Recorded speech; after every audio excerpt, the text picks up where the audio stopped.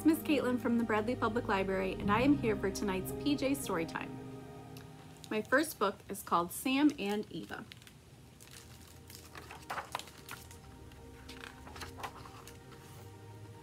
Sam had just begun to draw when Eva arrived. "I like your pony," Eva said. "It's a velociraptor," said Sam. Eva suggested a collaboration. Sam declined. "Who said you could add a cat?" asked Sam. "It's not a cat," Eva said. "It's a marmot." Sam's velociraptor was hungry. Luckily, Eva's marmot had a friend. So did Sam's velociraptor. Marmot was actually a superhero in disguise. Velociraptor could shoot lightning out of his eyes. Suddenly, a giant piano fell from the sky and squashed Marmot and her friend. Suddenly, a giant piano fell from the sky and squashed Marmot and her friend. Suddenly, confetti fell from the sky and tickled Marmot and her friend. Marmot liked the confetti until it started exploding. "I don't like this story anymore," said Eva.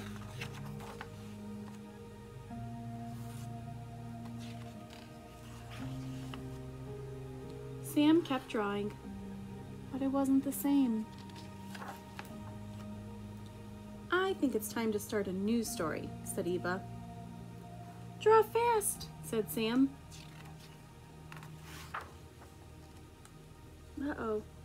Look at, they're escaping through the door they drew.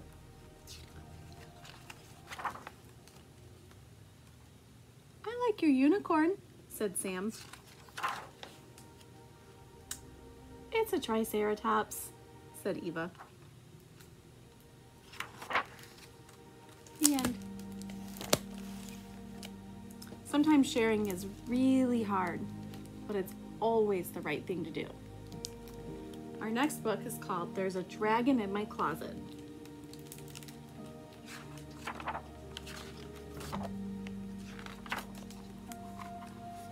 "There's a dragon in my closet. There's a dragon, I swear.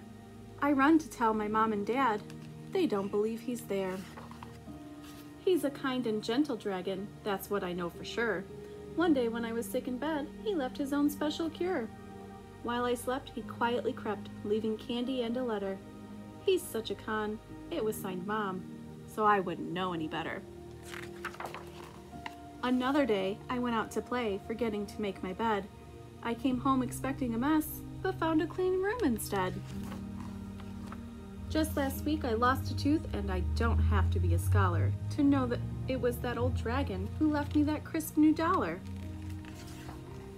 He's mischievous, a little naughty. Of this I have the proof. He plays in the mud in my tennis shoes. That dragon, he's such a goof. Once while I was brushing my teeth, I saw him peeking through the door. He was dancing under a sheet, a sight that made me roar. Panicked, my mom rushed up the stairs to see what was the matter. At first she thought I must have rabies. My mouth was foaming with toothpaste lather. "It's that silly dragon," I giggled and gagged. "He'll do anything for a laugh." Mommy just shook her head and sighed and said, "Hurry up and take your bath." He chased me around the living room once and we knocked down a flower pot. I tried to explain to Mom and Dad. You think they believed me? Not. Then there was the cookie incident. I swear I only wanted one, but that greedy dragon ate the entire jar. And Mommy, well, she was done. "We'll get to the bottom of this," she said. "I mean it, once and for all." She headed toward my bedroom, rushing swiftly down the hall. She was a mom on a mission. She seemed almost in a rage. Excitement is bad for dragons, not to mention a person her age. She flung open my closet door, looking quite frantic, I recall, when out from all the clutter bounced a lone red rubber ball. "See, I told you, Mom," I quickly said. The dragon wants to play catch. The ball was followed by a shoe, some toys, and my pants with the big blue patch. As she parted my clothes hanging on the bar, I felt myself get weak and pale. Right there was a boot on top of my bat, and on my shoe tree, a belt for a tail. This closet would give me bad dreams too, of monsters and goblins I'd dread. You just imagine that dragon, son. He only exists in your head.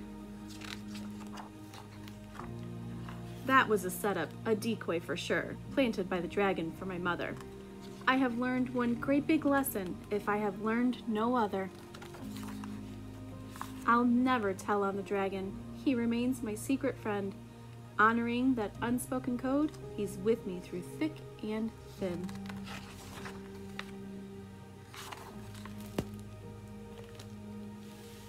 Sometimes the night can play tricks on us and we think we see things, but they're not really there.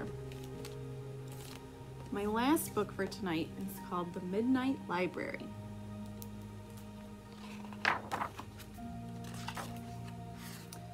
Once there was a library that opened only at night. A little librarian worked there with her 3 assistant owls. Every night, animals came to the library from all over the town, and the little librarian and her 3 assistant owls helped each and every one find a perfect book. The library was always busy, but it was also a peaceful and quiet place, until one night when... Bang, crash, toot! A band of squirrels began to play music. Shh, said the little librarian. Please be quiet in the reading room.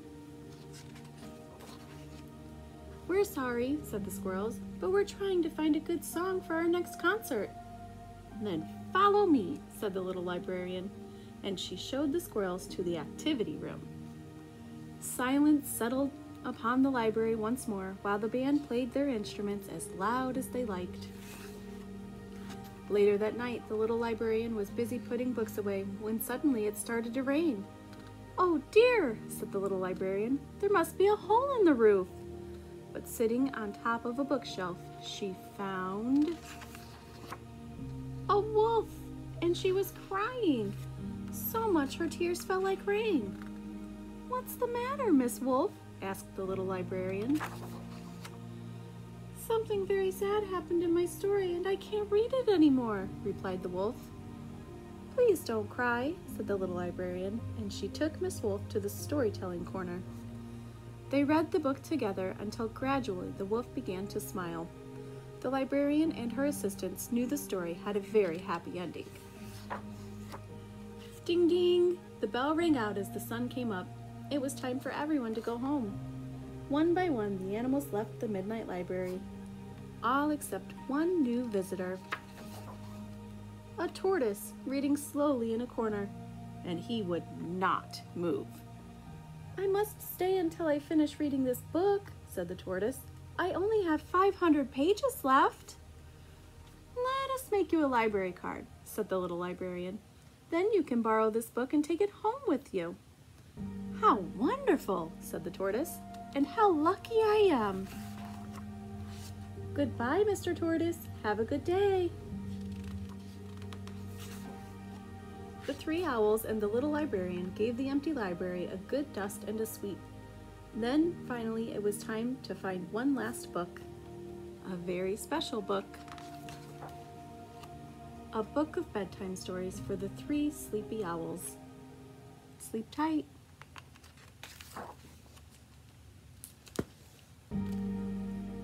All right, friends. All I have left is our goodnight poem, so if you're ready, we'll get started. Hush, hush, little fish, we are here to make a wish. We close our eyes and then we start to make a wish with all our hearts. Good night, friends. Sweet dreams.